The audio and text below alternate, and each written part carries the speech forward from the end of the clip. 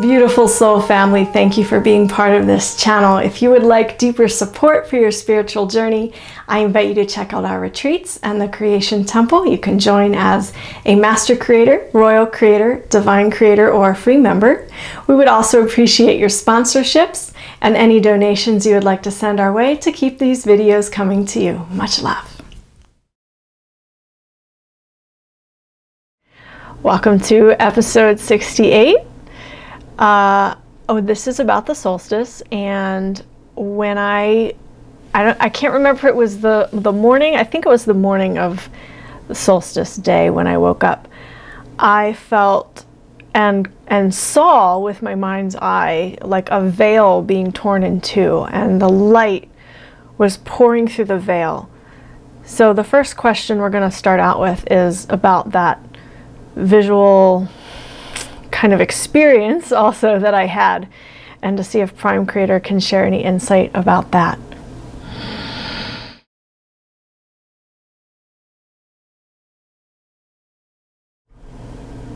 Dear ones,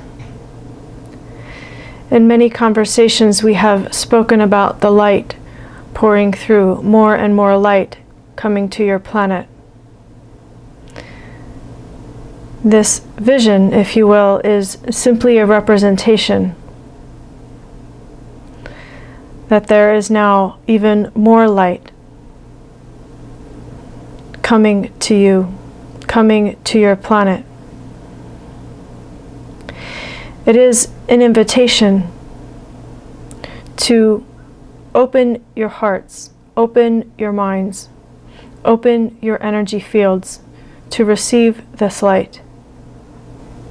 Even with a small opening, the intensity of the light is of great service.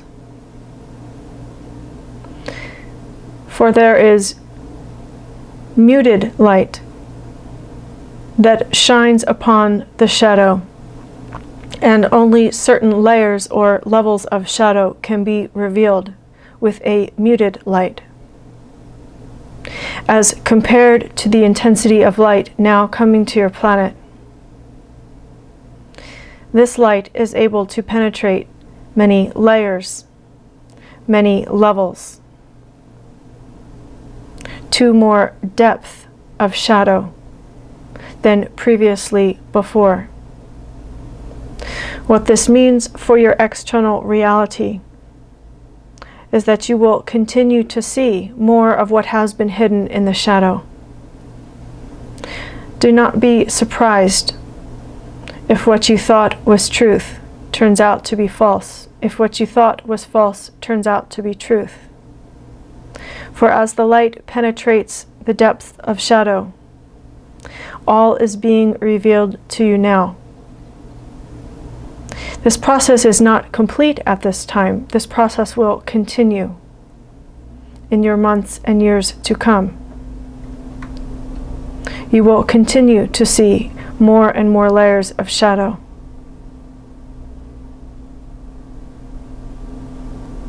And so while I am not encouraging a fluidity of truth, so to speak, I am saying to not become attached to your ideas of what you think is truth. For some things that you think are not fully representing the whole.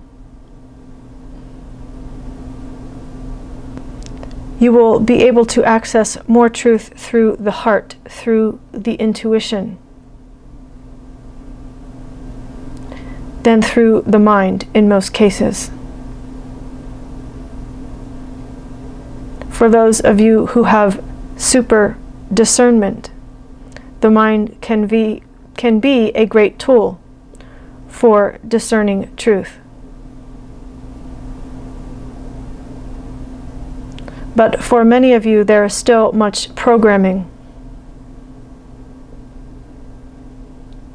that influences what you see as truth or what you might think is truth. And so it is better in this case to cultivate your intuition, to cultivate your heart's knowing, for a deeper, more complete discernment. A client asks, we recently had a small amount of UFO disclosure on the mainstream news. With the shadow being revealed and the veil being lifted, are we going to experience more disclosure in 2018? I will do my best to explain through this channel. You can anticipate more disclosure. However, this comes with an alert or a warning that, again, not everything you see or not everything you are told is going to be truth or true disclosure. This is a process that is set up with many smoke and mirrors, you might say, for there are still strong agendas running to influence you to think a certain way about your star brothers and sisters. And so on one hand, yes, this disclosure will bring more awareness of your star brothers and sisters. And on another hand, this awareness will not always be completely pure or truthful. Pay attention to whom is delivering the source of information. Pay attention to your own heart and experience and how you react from your heart space to this information. For example, recently there were lights appearing in the sky that some say are SpaceX rocket tests, and some feel quite a different energy from these lights. And so it will be a practice in discernment of what you feel from directly witnessing or watching a video of this experience or similar experience. Because how these things will be portrayed by your media is not always truly accurate of what the event really is. This is a time that it calls for great discernment and to allow the experiences and opinions of others. For you may stand side by side with someone and witness something in the sky, and each of you will feel something completely different. You may even see something quite different. And to allow the experience and feeling of the other, and to know your own personal experience and what it means to you. A client asks, the Vatican has a telescope or series of telescopes. One of them has been called Lucifer. What is the Vatican using these telescopes to look for? Again, I will do my best to explain through this channel.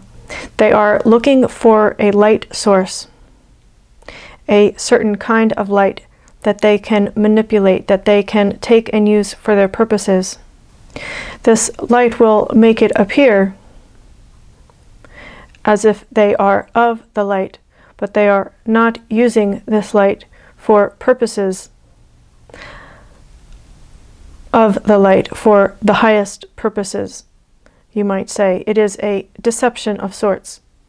They are attempting a harvesting of this light, similar to what you know as malevolent ETs who want to harvest gold or other precious substances from other planets for their purposes of furthering their own race that is not in benefit for all. This is a similar situation of wanting to harvest this resource.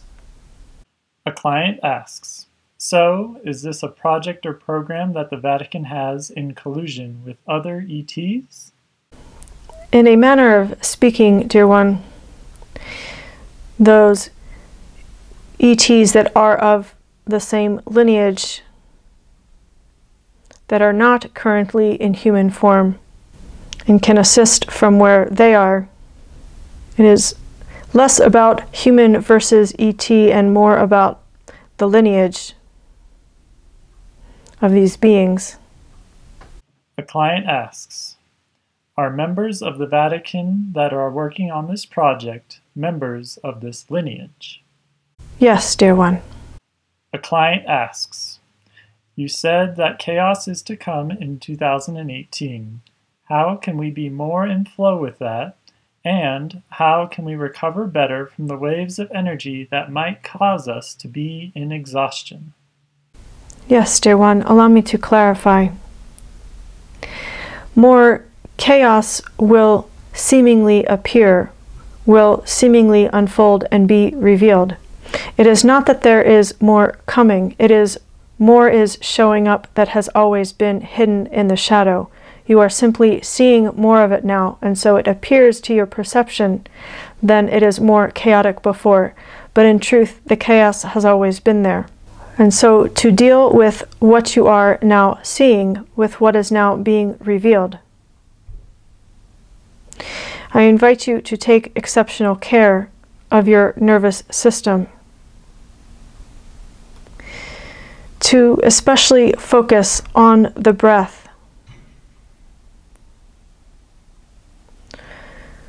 Physiologically speaking, there is a transformation that takes place within the human body when breathing through the belly.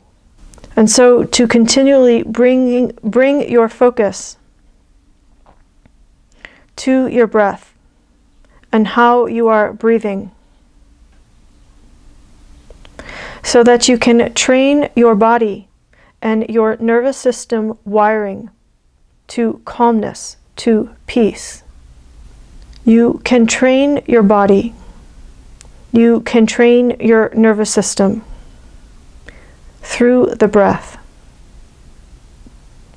Of course, as we have discussed before, eating pure foods, hydration, being grounded with nature, all of these things are helpful for the nervous system as well.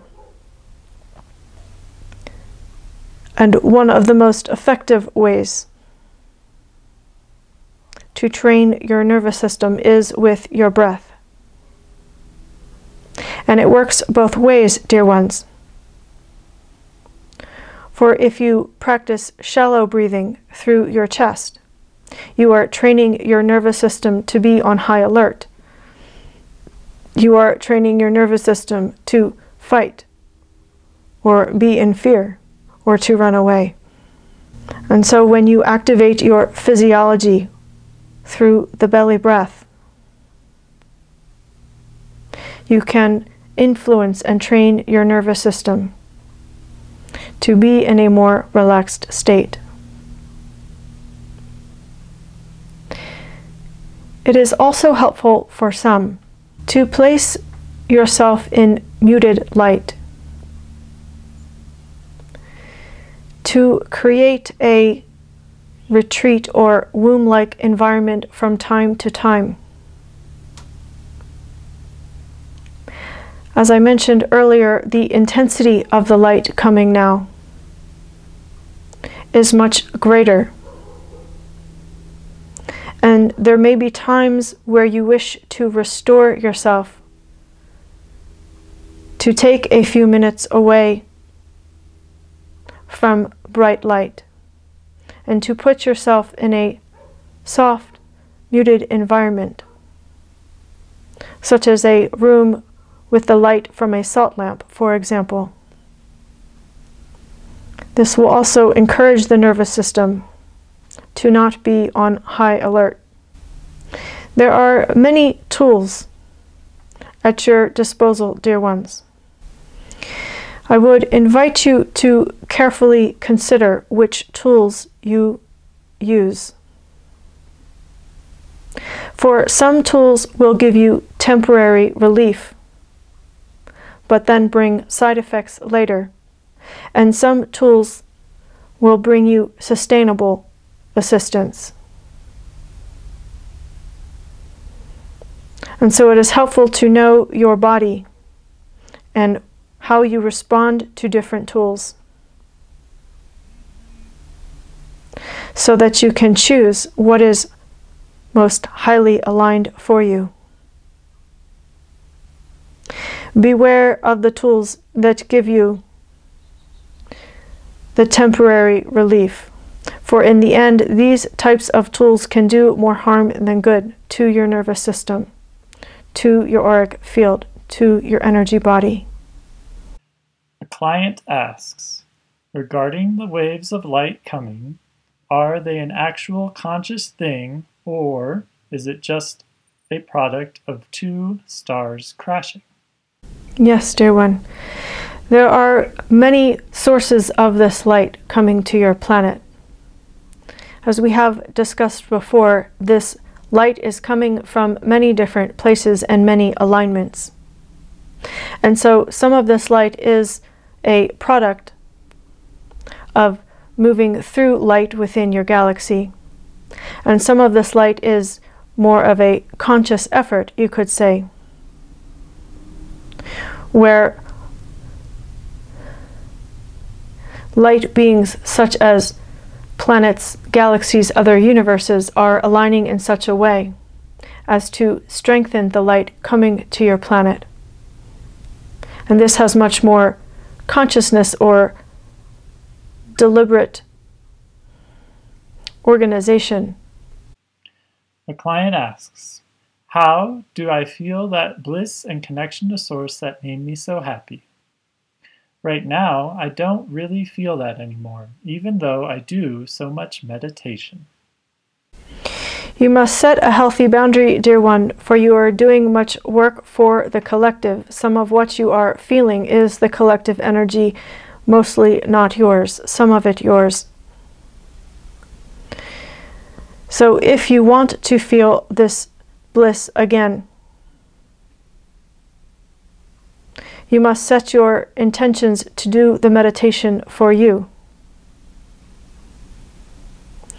Now, to understand, dear one, what you are doing for the collective is of great service. And so you can use this information how you wish. And also to understand that the goal of being human is not to enter a state of bliss. It is to experience being human, to develop your mastery of lower vibrations, of lower density living. So if you are wanting to experience bliss as a type of escape from feeling something you must work through, this does not further your mastery. If you are taking moments to experience bliss, to provide balance to the human experience, this is a different intention. The client asks, as everybody is talking about awakening, I don't feel too much. Am I awakened? Or is there a certain percentage you can give me? Please understand, dear one, that everyone is wired differently. Everyone processes, senses, feels, knows things through different channels, through different ways of perception. Just because you do not feel does not mean you are not awake. As a percentage does not serve, I will not speak numbers with you, dear one. However, please understand that this concept that humans call awakening is quite fluid. For there is the understanding that you can have from your human perspective. And as you move out of human body into etheric form, into light body, there's completely different perspective that you would have. In some ways, this concept and asking if one is awake is a setup for judgment, for comparison. What I am trying to say is to know within your own being who you are. It does not matter if you are awake or asleep. What matters is that you are in human form. What matters is that in this here and now you are on this planet. What matters is that you have life and breath as a human being. And in some ways, this is the greatest awakening there is. To have life and breath through a human form. And you are beautiful, dear one. Is there anything else Prime Creator would like to share with those watching this video at this time? I would invite you, dear ones, to respect where others are on the journey. For you may be in a place of celebration, or you may be in a place of suffering, or somewhere in between. And when I say respect, I mean to not compare yourself to another. As you observe fellow lightworkers, and you see what they have accomplished, or you see them in suffering, and still very much in the trenches doing their inner work, to offer celebration to those who are celebrating, to offer compassion and assistance to those who are in the trenches, so to speak, and to not compare, for many of you will begin to see more clearly the experience of others, why they are experiencing what they are, why they are having difficulties, or why they appear to be smooth sailing, so to speak. And so it is important to not offer judgment or comparison, but to celebrate and have compassion for each where they are on their journey. For this is part of creating the harmonized matrix, dear ones. For example, if you are in suffering and you observe another having a beautiful experience, to be happy for them, to celebrate with them. And if you are one who is noticing another that is in suffering, to lend a hand as you feel guided, or to simply withhold judgment and allow them on their journey, allow them on their path, allow them to go through what they are going through without trying to interrupt their process. With this allowing, with the celebration of another, you strengthen your harmonized matrix to allow all experience within the whole, to transcend polarity, to develop a neutrality about what you observe, not dissociating from parts of yourself so that you do not feel, but to allow the experience to unfold. I thank you, dear ones, for your continued commitments to your growth, to your awareness and development. I have said it before, and I will say it again. You are making a difference as you do your inner work, as you free yourself from patterns and programs that have been placed upon you, or that you have been born into. There is a ripple effect that emanates from your being as you release what no longer serves, as you allow more of the true you to emerge. I thank you, dear ones, for your commitment to your growth, for wanting to become better versions of yourself. I love and appreciate each of you, dear ones, and I thank you.